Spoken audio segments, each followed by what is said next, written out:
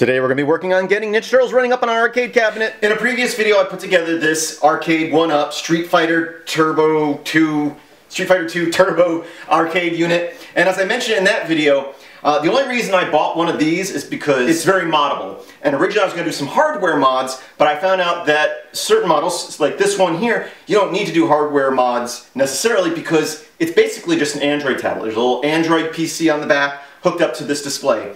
And there's a lot that I want to do. I want to see if I get ADB running, maybe a remote shell, get RetroArch on there. But right now today, we're just going to load up more games. This came with 14 games, 3 of which are just different versions of Street Fighter 2. What we're going to do is install another APK that will give us a few more games. First thing I need to do is set up a keyboard and mouse, which I have, and I will also be installing an APK that I got offline that was pulled off another machine. This is Future Chris. So you're about to watch a video, and there is an issue that I'm going to talk to you about at the end of the video, now that we've completed this install. It all depends on your arcade cabinet. So I'll talk more about the controls and this interface at the end of the video. As I talked about in the last video, this unit on the back has both a micro USB port and a standard USB port.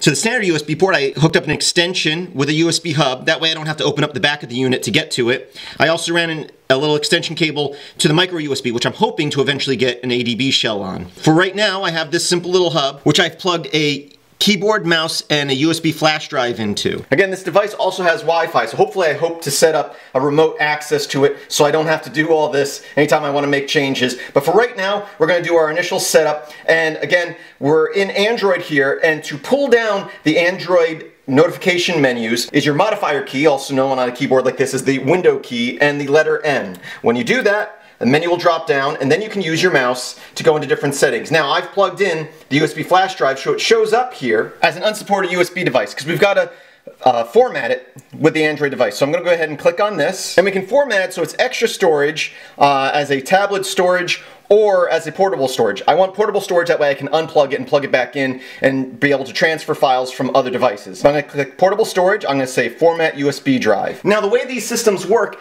is that the main arcade interface is again a regular APK that is actually set as your home screen. So what's going to happen is, I'm assuming I'm going to install this other APK, and it's going to show up as a different home screen. And when I press the key to go home, I'm hoping it's going to give me the option to switch between the two. Now there's also home screens, launchers that you can get. A popular one is called Nova. I haven't looked into it too much, but that's one that people like, that sets up, that looks nice as an arcade background, but allows you to choose the different applications. But right now, I'm just going to install that extra home screen launcher, and then hopefully be able to switch between them with a keyboard for now. Also, yesterday I was playing around with Godot, and I figured out how to make a Godot game APK for Android and set it as a home screen so that I can hopefully set up my own game as a launcher on the arcade system. But that's a future video. Okay, it's done formatting. I'm going to click done. Again, I'm going to hit the Windows key and N on my keyboard to bring down this menu, and I am going to safely eject my flash drive. Now again, this is my first time doing this. I'm going to get that Ninja Turtles APK. Now the Ninja Turtles APK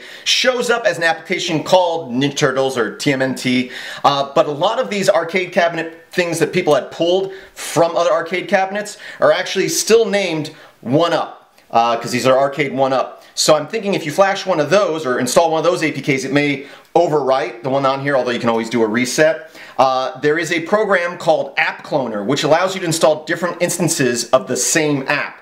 And that's what you would use to switch between different home screens of the 1-Up arcades. I hope that makes sense. That's not something I'm probably going to do. I'm going to try this Ninja Turtle one because it has a different name. I installed it on a extra phone the other day and it worked fine. It has 6 different games in it. And then after that I'm going to install RetroArch. But just be aware that if you pull down an APK for a different Arcade1Up cabinet and you install it, that you might need to use that App Cloner application to be able to switch between different installs of your arcade interface. But right now I'm going to go online and I'm going to pull down the APK for the Ninja Turtles cabinet. Okay, I've downloaded the APK.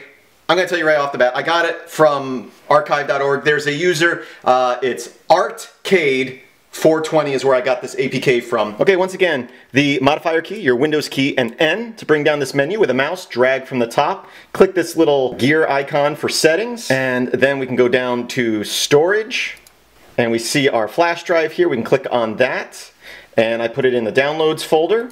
So I should be able to just double click on this, and it says unknown, and I'll say continue, install, and I'll say done. Now, if I go back, so again, I'm just going to hit Windows and N. I'm going to drag down, hit the system settings. I'm going to go to apps and notifications, go to see all apps, and I'm going to scroll down. You can see 1UP is the first one. That's what's installed on the device by default. Here at the bottom, my keyboard's kind of away, but it says TMNT Plus. I will click on that. Under Advanced, there's an option for Home App. It's set to no. If I click on that, I can choose 1UP or the TMNT, and I'm going to choose TMNT, confirm, and here we go. Let it load, and I'm going to say no, I don't want to set up Wi-Fi, and I'm going to say don't ask me again. And now we got Ninja Turtles, and I can go through different games in here. Again, this came with 6 games, and I can choose one, and it will start up, hopefully. Look at that. And I'm going to hit Windows N, and my son is handing me a mouse. Thank you, son. Welcome, Dad. Drag down, I can hit the system icon settings, go into apps, notifications, see all 8 apps, and I can come up to this 1UP, advanced, I can go home, and I can choose the 1UP, and now it goes back to the Street Fighter one.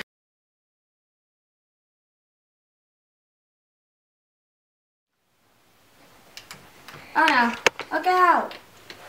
So we have a little issue. Again, when I was recording this video, it was my first time doing it. We started playing and we have found, okay, so Ninja Turtles, 4-player game.